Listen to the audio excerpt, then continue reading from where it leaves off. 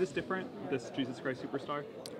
Yes, this is different. I think fundamentally the elements are all kind of, it's built on the same bones, but, this is I can't help but feel the pressure of the fact that this is a one-time live event.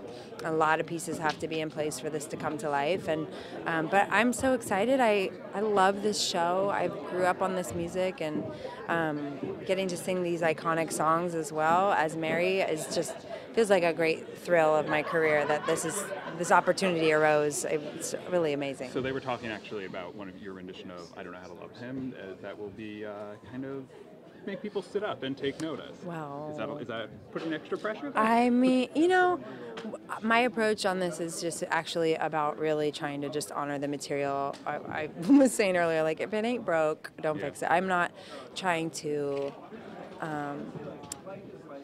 embellish or like change anything. I think what is written is perfect. So I just want to do it justice and bring my own sense of honesty and sincerity and my adoration for this character. Would you want to see Waitress done have they done Hairspray and Sound of Music? Oh my God, it would be thrilling. I don't know if that's the project that will get picked for that, but it would be thrilling. I mean, that show is so near and dear to my heart and has really changed my life in so many ways. And I love this story, and I really think it's a really powerful story about a woman sort of finding her voice again. And I think it's timely and really beautiful about community and friendship and love. And so yeah, I mean, I would love to. Let's make it happen. Paul Neal, when he gets over here.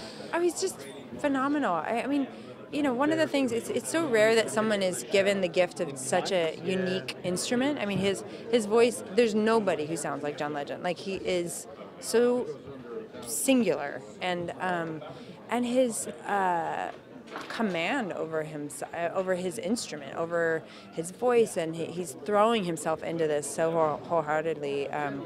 He's a joy. He's just lovely to work with on stage and off. The producer said the director said it was instantaneous when you guys kind of first came together. It was really easy. I think he makes it really easy, and he's got the heavy lifting.